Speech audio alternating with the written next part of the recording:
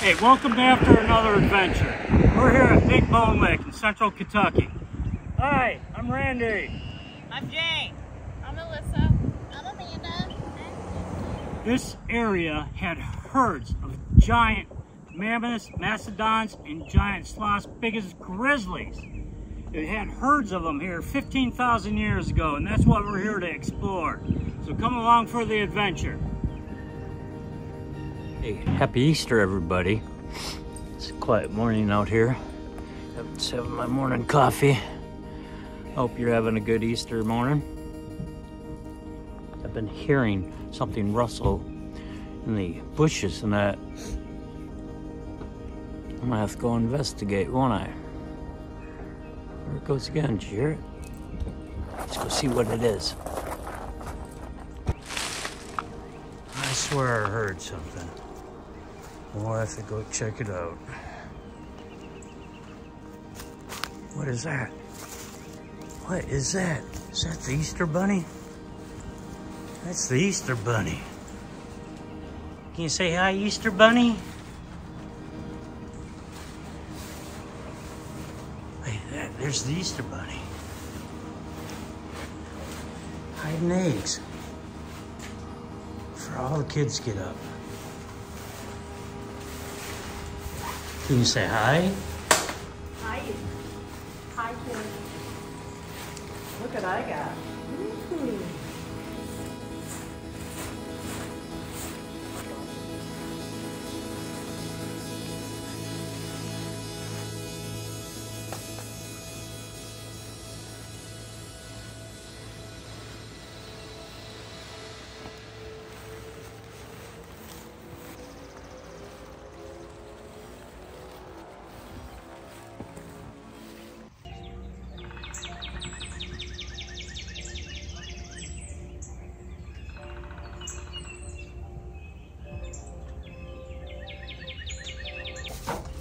Happy Easter. Happy Easter. Oh, She's going for it. Wait for your sister. Happy Easter. Happy Easter. Get your bag. Come on. I believe the Easter Bunny was pretty busy. Yeah, he was. He was pretty busy. Or she.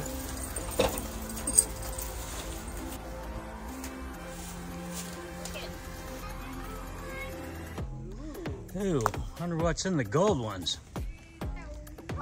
Do you think it's gold?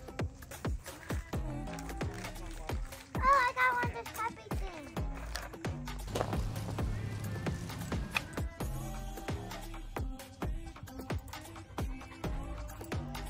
Hey, good afternoon, everybody. It's a beautiful day out here. It's about 68 degrees. You got a little link in here. Girls are coming up behind us. We're on the Gobbler's Trail.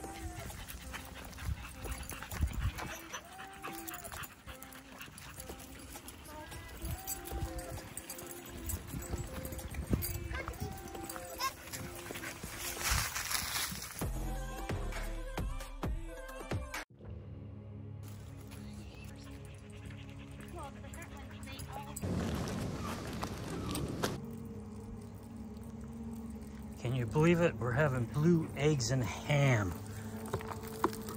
Oh yeah, we are.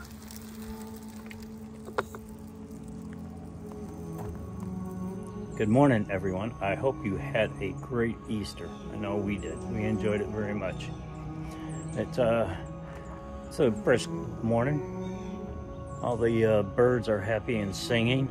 Woodpeckers back there in the background looking for the bugs. I think you can hear them.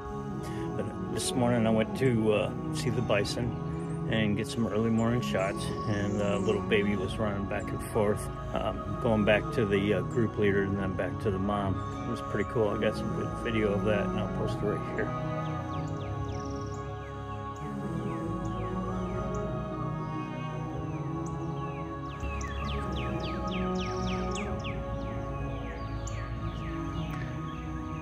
That one's calling the herd on up.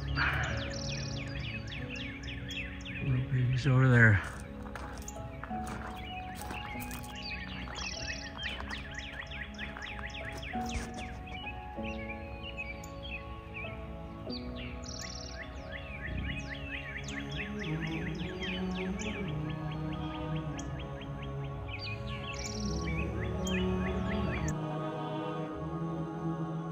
Also got up about 2 a.m. and I'd see if I could get some star shots. And that was going to happen. It got cloudy out, not real cloudy, just cloud cover in different areas, and it just really, and the moon was out. So, but I did get a really good shot of this massive house on the hill up there. I guess it does make a noise. Hear that tree? But this house is massive. It's up on a hill and it was all lit. I got some really good pictures of that and I'll post them right here. And that's pretty cool. Hopefully nobody's on the trail. We're going to head to the museum today and then to the artifact area and take the girls over to the bison and do some hiking. Gonna enjoy the day. So we'll see you then.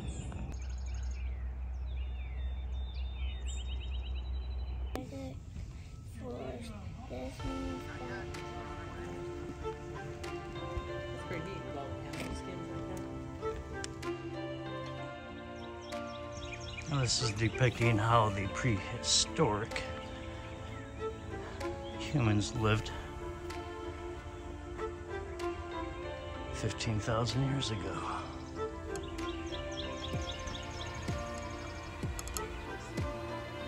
Crude living quarters.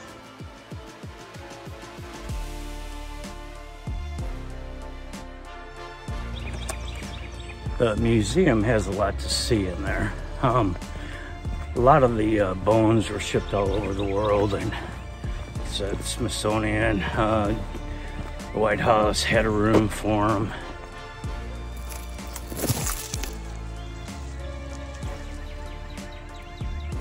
In 1807, William Clark was sent here for the first vertebrate paleontology dig in the U.S.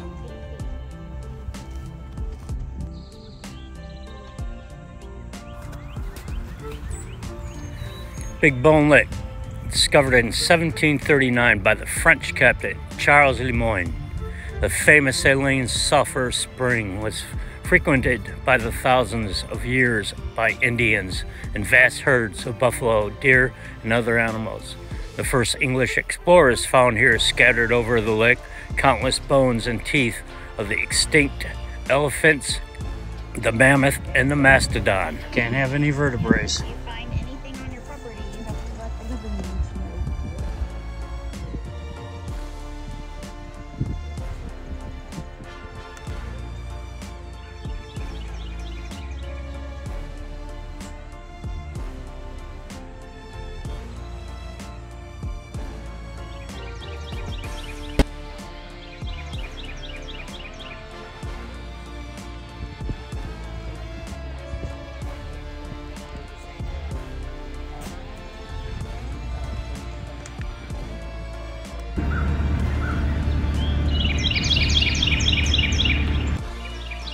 But it's a good example of what it would have been like.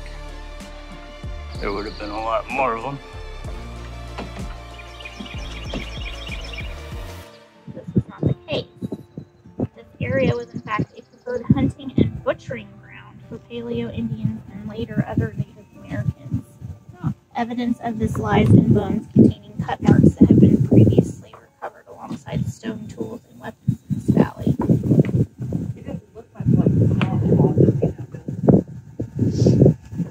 This was in part because of the skeletal similarities. However, this hypothesis had one problem. There were many teeth found that were unlike elephant teeth. They determined that the teeth came from a new species, the American mastodon.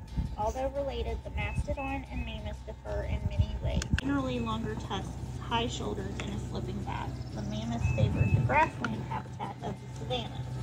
The most striking difference is in aquatic plants and small evergreen tree branches.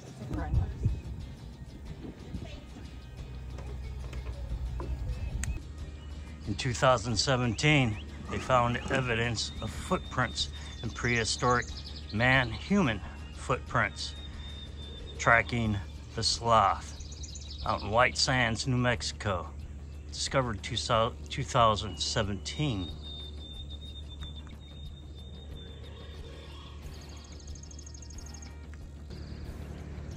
The area is set up for picnicking. They have a couple areas where you can picnic, a playground. The Bison Trail is only 0.2 miles.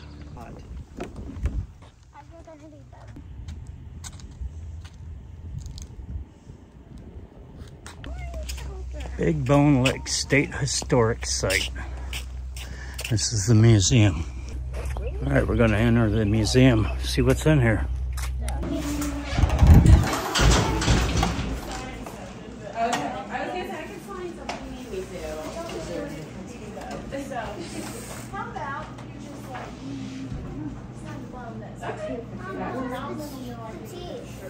Yeah? Hold on, I'm looking over here.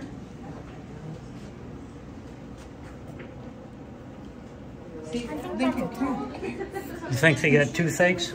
Oh yeah. See that show right there? That's like what you were sitting there all the time by these things.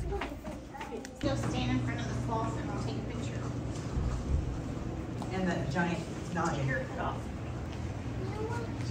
Please. My hair's crazy. Yes, and so are you. And you're also wearing. I couldn't find a kid size. Mastodon head, found in 1955, Henderson, Kentucky. Okay?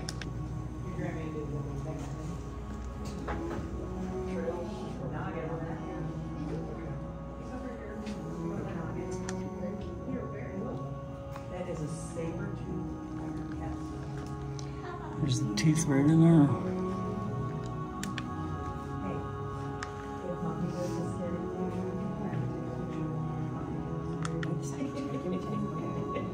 give me and hold.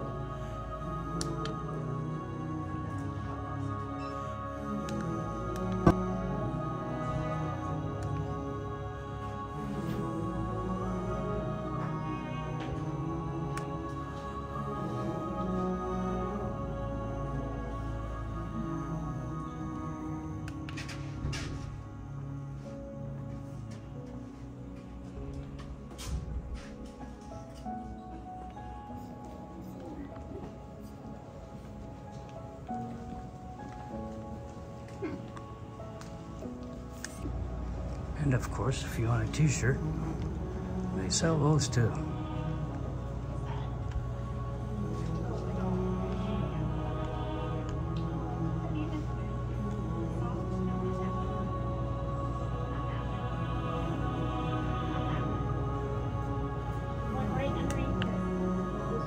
There's a huge difference between the American mastodon and the Colombian mammoth of their teeth. One ate trees, the other one vegetation.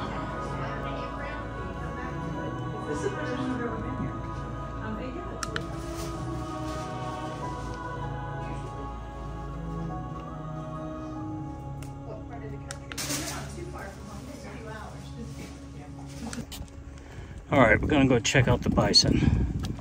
Small walk.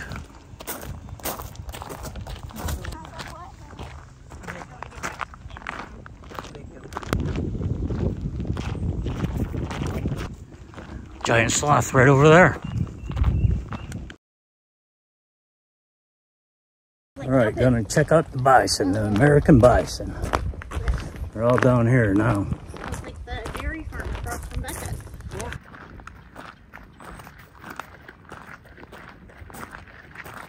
Well, they're sunbathing actually. Warming their bones.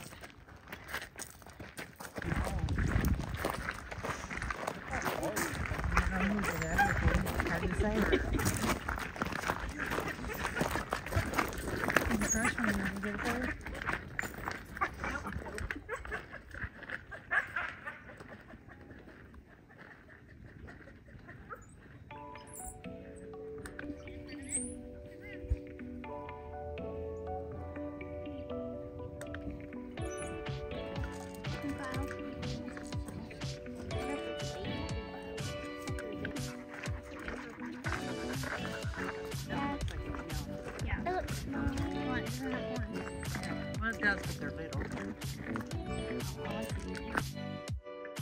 When they come up out of the tree. No, a full block. Crazy one. Yeah, there's a big one. stuff in the bowl. I saw them smaller, like I really don't know, but the paper's actually. We didn't get to. Right. That I didn't get to.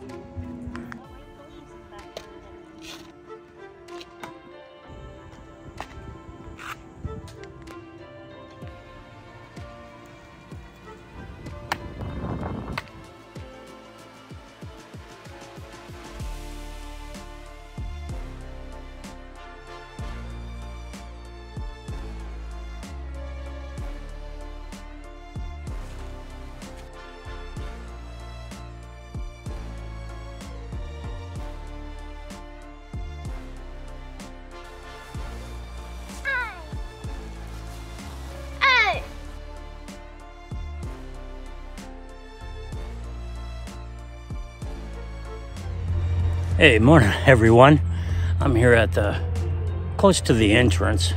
There's a Bone Lick Creek that runs through here, and you have a walking bridge right in front of me. But I'm sitting on this big stump of a tree and just enjoying the morning, having my coffee, taking some pictures, seeing what I can see. But it's gonna be a beautiful day again. Right now it's about 35 degrees. It's a little cold, and but it's nice. It really is nice. It's nice and peaceful out here. You can hear all the birds. Seen a big crane earlier. I'm gonna sit here, enjoy my coffee for a little bit, and walk around, see what I can see. So we'll talk to you later.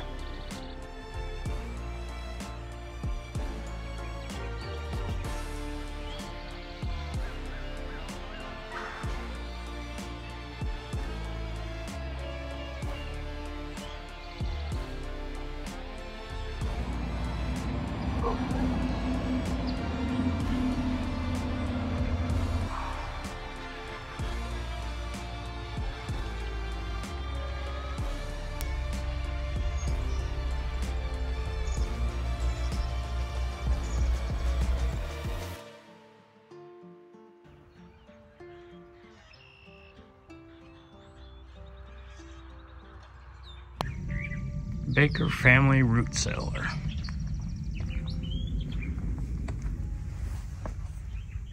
It's a pretty nice root cellar.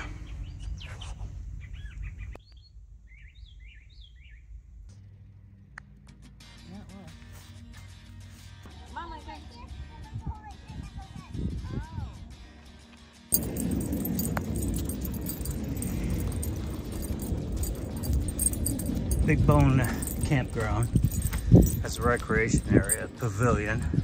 It's a nice pavilion. Oh, this campsite, he's got it all set up. I like that. He's got the kitchen, racks. It's pretty nice. Really convenient. There's 64 sites here. Some are pretty uneven, some are level. The pictures on the website are deceiving, but overall they're all nice. They have water and electric. They have two dump stations next to each other, and they're clean. You have a swimming pool, laundry room, bathrooms, playground, set up nice. There's two loops. One behind me is a separate loop.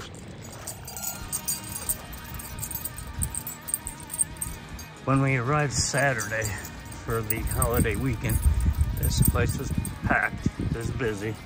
There weren't very many empty spots, if there were any. But then again, it was spring break for this area. Come on.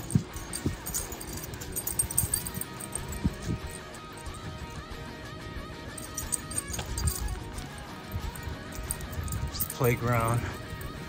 Chain link area is the swimming pool. Laundry hours are from 8 to 9. You have the bathhouse, shower house right there. And the bathrooms are clean, it's decent. You have 2 camp posts here. It's a dog-friendly park. It's the dump station area. Here's the check-in. And they have a little general store there also.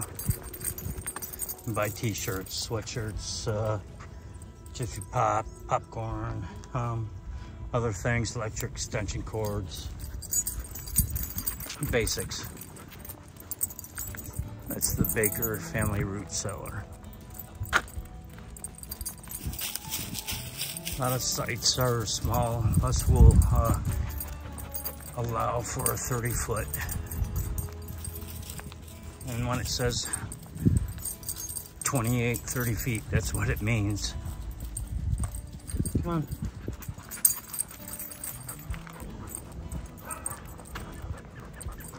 These sites wouldn't be too bad. Pretty level.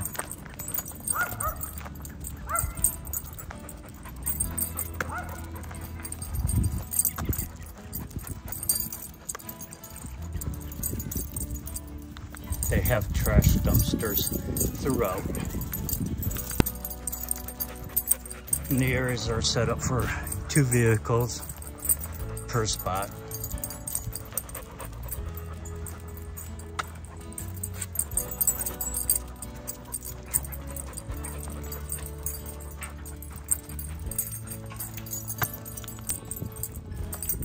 Overall, it's a nice campground. Right now, it's really quiet.